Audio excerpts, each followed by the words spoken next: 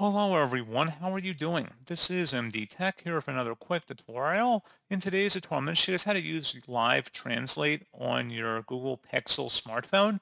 So this should hopefully be a pretty straightforward process here, guys. And without further ado, let's go ahead and jump right into it. So all you have to do is swipe up on your home screen and select the Settings Gear button.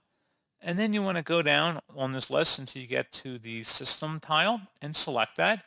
And then there should be a Live Translate tile in here. Go ahead and select that. Make sure you use Live Translate is toggled to the right and turned on like you see on my screen. The Translate to, go ahead and select that language in here if you want to make sure your correct language you want to be translate text into is selected and installed on your phone.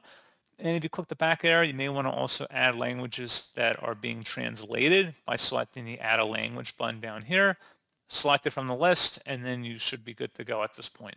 So pretty straightforward process, and as always, thank you for watching. I do hope I was able to help you out, and I do look forward to catching you all in the next tutorial.